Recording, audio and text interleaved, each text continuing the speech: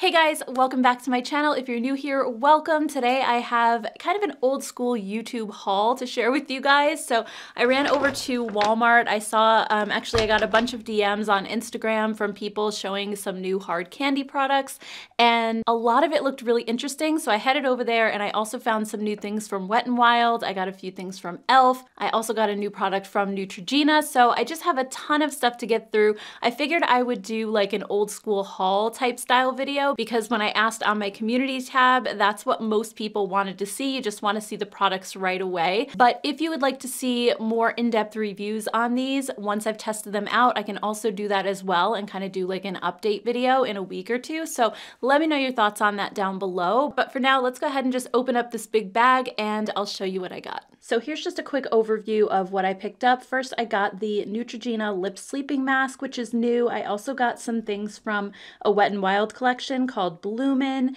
And then when it comes to hard candy, they have some brand new bronzers, also some velvet paints, which are like all over face paints. They have a new Sheerly Me tinted moisturizer, lip and cheek tints. They have like a plumping balm. I'm not sure if that's really new, but it looked interesting. And then they have these eye def metallic shadows and also some eyeshadow sticks. And I also got some new skincare from e.l.f. This is their Pure Skin line, which is dermatologist developed. So that's just kind of a quick preview of everything that I got. So let's start out first with the Neutrogena Lip Sleeping Mask. So this is from their Hydro Boost line, and I love their Hydro Boost products. I love the foundation. It's not really a foundation, it's like a skin tint.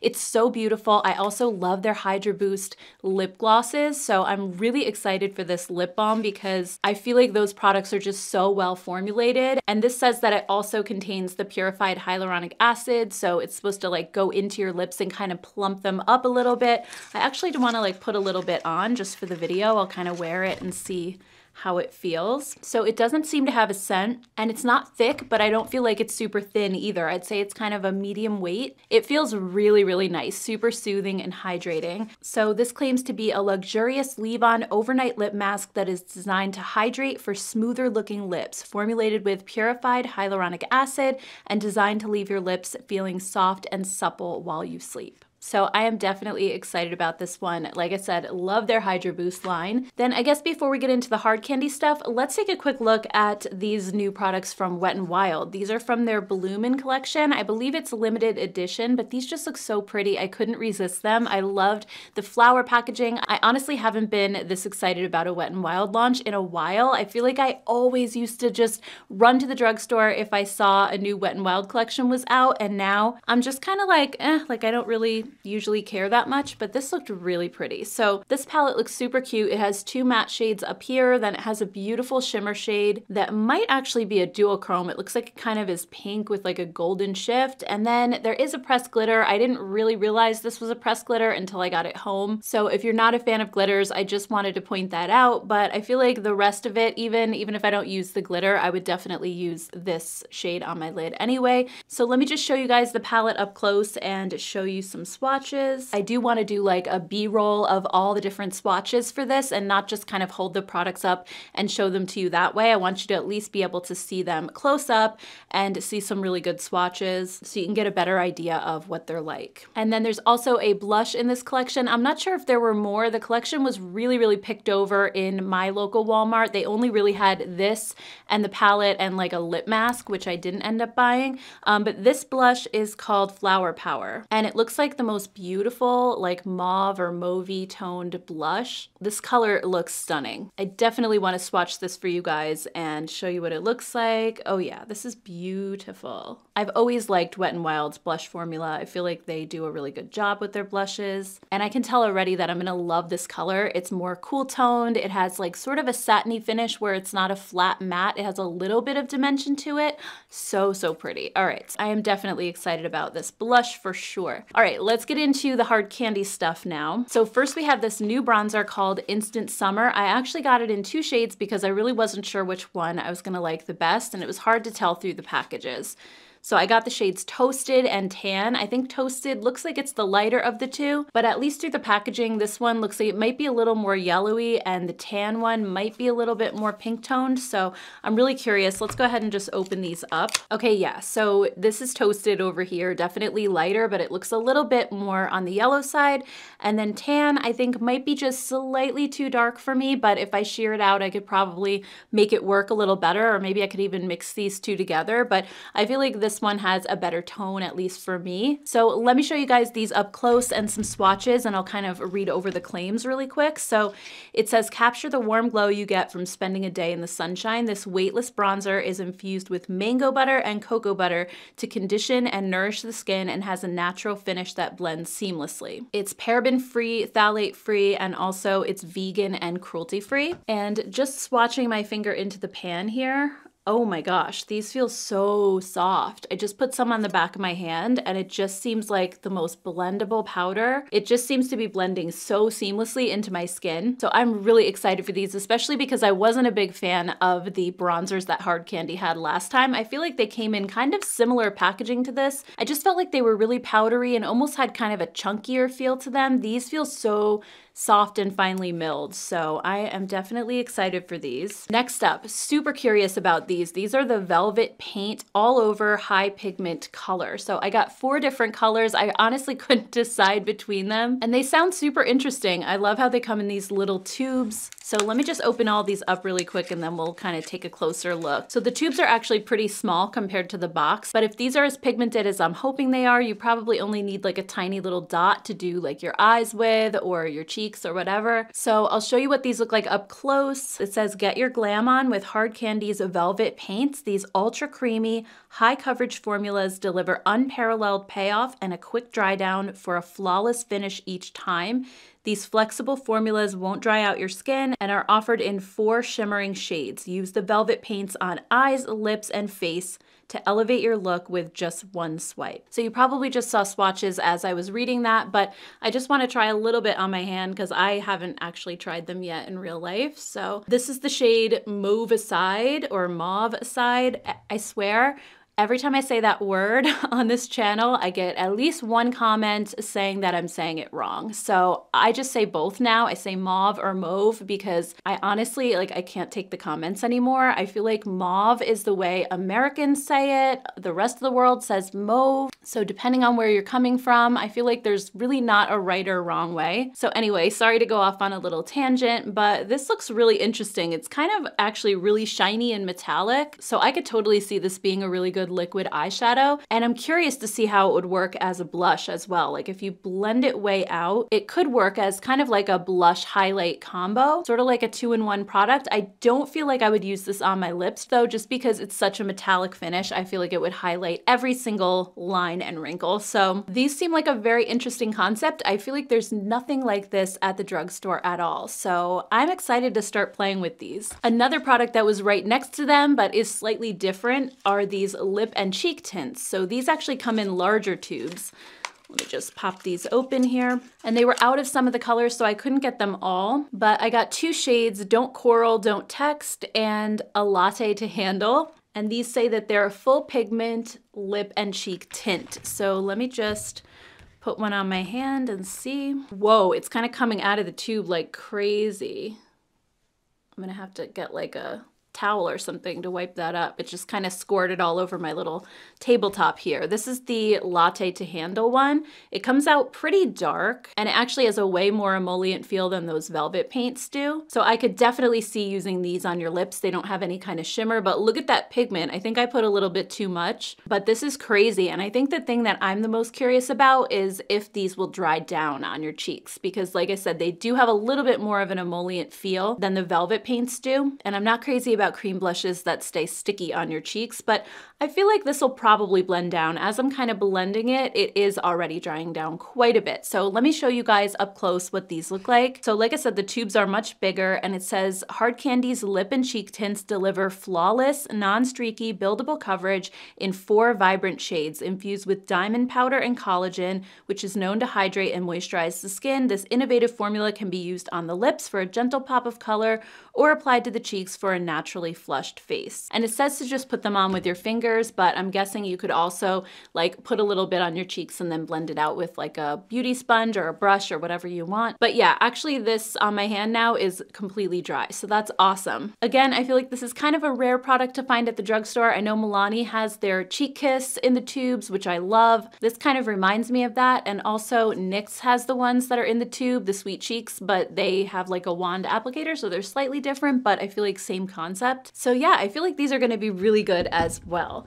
I also got a new tinted moisturizer, and this is called Sheerly Me Tinted Moisturizer. It didn't honestly come in that many colors, so I was a little disappointed in the shade range, and everything looked like it was gonna be too yellow for me. I read somewhere a long time ago that like 80% of people have a yellow undertone, and that's why most foundations and face products are yellow based, that having a pink undertone is a little bit more of a rare thing. So I guess that's why most products always end up looking kind of more yellow on me. But anyway, I'm really curious about this. On the back it says hyaluronic acid for hydrating, it has niacinamide for skin perfecting, and that it's vegan and cruelty free. I got the shade 210, which was the second to lightest shade. I would always rather go just a little bit darker than too light, because I feel like lighter foundations for some reason show more like texture and imperfections in my skin. I don't know if that's all in my head, but it seems like a little bit of a deeper color seems to kind of hide more. So that's why I would definitely, if I can't find an exact match, I'd rather go a little bit darker. And this is something that's so sheer, I feel like it's just gonna blend into my natural skin anyway.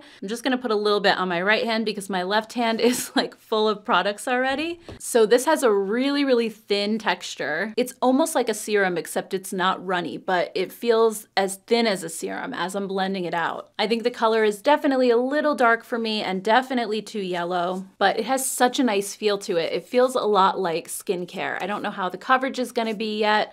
I feel like it definitely evened out my hand a little. And I also love the packaging. I love this type of squeezy tube with this little nozzle. I just feel like it's so much easier when they don't have the nozzle and it's like more of a wide open section. I feel like it just kind of globs out everywhere. This is so neat and clean and easy to use. So thumbs up for the packaging for sure. So let's go ahead and just check out some of the claims and I'll show you what it looks like up close. So this says that it's a clean, light coverage tinted moisturizer that illuminates skin with a dewy finish that still looks like your skin, just way more even, healthy, and balanced.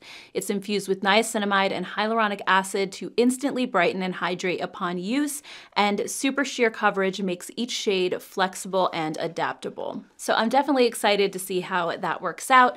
And next I have some eye products from Hard Candy. I'm honestly not the biggest fan of their eyeshadow palettes. I just haven't had the best luck with them. They're not terrible, but they're not my favorite formula at the drugstore either. So these are actually single liquid shadows. These are the Eye Def Metallic Eyeshadow. It says lasting eye color, and again, hydrating with hyaluronic acid. I got 3 different shades to try. So let me just open up the box.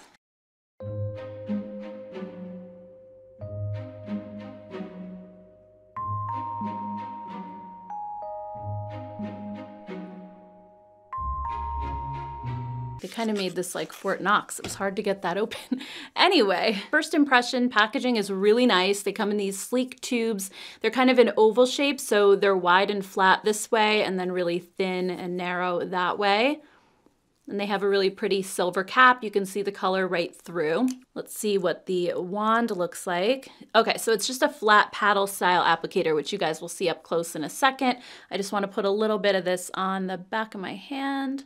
Wow, all right, so it's really pigmented. I feel like sometimes, especially at the drugstore, liquid shadows like this can be kind of like streaky or maybe like a little patchy, but this actually went on really nice in one swipe. So let me show you guys these colors and what they look like. It says power up your look with this high shine multi-dimensional liquid eyeshadow. The weightless smudge-proof formula is buildable from a wash of shimmer to full-on glam. And it claims to have extended wear and be smudge-proof and waterproof. So I'm guessing kind of like most liquid eyeshadows, these would be be more of a wash of color if you put it on your eyes and then kind of pat it with your finger, and it just kind of takes away some of the intensity of it and spreads it out a little. Or you could just use the applicator and just paint it on your eyelids and let it dry like that and don't touch it, and that'll be a lot more intense. So I think these colors look really pretty and I'm excited to try them out. I have to say, I've been loving the liquid shadows from Moira Beauty. I feel like they are just kind of hard to beat and they're at a really good price point and they keep selling out. So I know a lot of people love those, but who knows, maybe these will be a little bit more of like an accessible option at Walmart.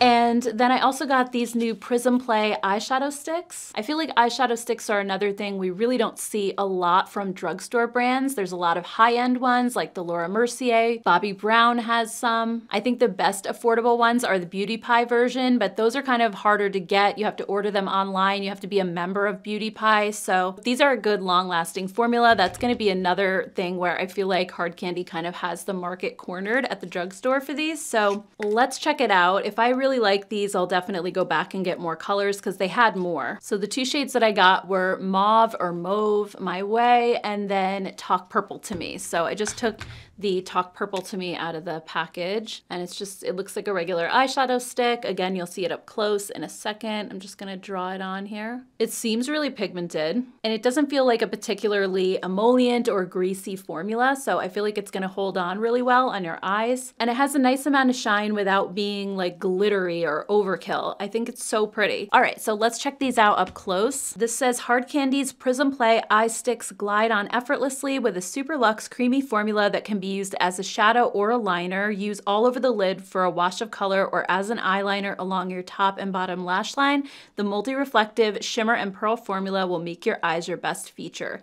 The sleek design is amazing for precise application and easy for on the go. So that's another product I am definitely really excited about. I feel like Hard Candy is always more miss than hit for me, but I don't know, I have a good feeling about a lot of these products, so I'm hoping that they live up to my expectations right now. And then finally, I got some new things from e.l.f., some new skincare. So they have this Pure Skin line. It says it's dermatologist developed, and I got the cleanser, toner, and moisturizer. The cleanser says that it has oat milk, allantoin, and niacinamide. Let me just put a little bit on my hand. I'll actually see if I can kind of cleanse this away. It looks like a really nice creamy cleanser. Ooh, so it almost looks like a cream gel when I pump it out.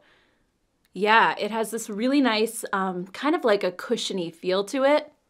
No scent at all, which is really nice. So it's gonna be great for more sensitive skin. I just love the texture of this. It feels so nice. It has great slip to it, and it just feels very comforting. And it's also breaking down this makeup really nicely. So let me just remove this with a towel. Yeah, so I mean, it seemed to take care of the makeup really well, and it seems super gentle. So let me show you guys what this looks like up close. It says this non-comedogenic, non-foaming cream gently cleanses the skin, removing dirt and impurities for hydrated skin. It's fragrance-free, vegan, cruelty-free, no sulfates, phthalates, or parabens. And it's for all skin types, including sensitive skin. You have water and glycerin as the top two ingredients. Then you have niacinamide right after that, and oat kernel flour, chamomile flour, sodium hyaluronate. You have vitamin E, then you have ceramide NP, ceramide AP. So yeah, just right there, the top several ingredients are all really good. It does say that this is dermatologist developed, so I love that. I love having a really like solid skincare formulation at the drugstore. So next, let's check out the toner. So this says it's with oat milk, aloe juice, and niacinamide. So it sounds like really nice and soothing and hydrating. All right, so I'm just gonna put a little bit of this on my hand. I'm guessing it's just like a regular toner. I probably won't be able to tell you too much about it.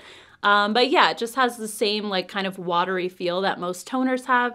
Again, no scent whatsoever. And it actually feels really hydrating. It's taking a second to kind of sink into my skin, which is nice. My hand is so dry and so rough just from all the hand washing. So yeah, just between the cleanser and now this, I feel like my hand is already feeling a lot better and a lot softer. So let me just read you guys the claims really quick. It says this non-comedogenic, non-drying toner nourishes and moisturizes for softer, smoother looking skin. And it says to apply to the skin with a cotton round or hands after cleansing, avoiding the eye area. And the top ingredient after water is aloe leaf juice, and then glycerin, then niacinamide. And again, you have ceramide NP, ceramide AP, and ceramide EDP, glycolic acid. So I guess it must also exfoliate a little bit. Sodium hyaluronate, chamomile flower water. So yeah, this sounds amazing as well. And my hand right now feels as smooth as a baby. Oh my gosh. It might be that little bit of glycolic acid in there. It just really like destroyed the flakes that were on my hands. So that's awesome. And then we have the moisturizer. This says that it has oat milk, ceramides, and niacinamide, very similar to the cleanser. So let's see what this feels like. It's really, really thick. When I pumped it out, it just kind of sits here and it has such a beautiful texture. Again, I think it's probably all those ceramides in there. It just has like that super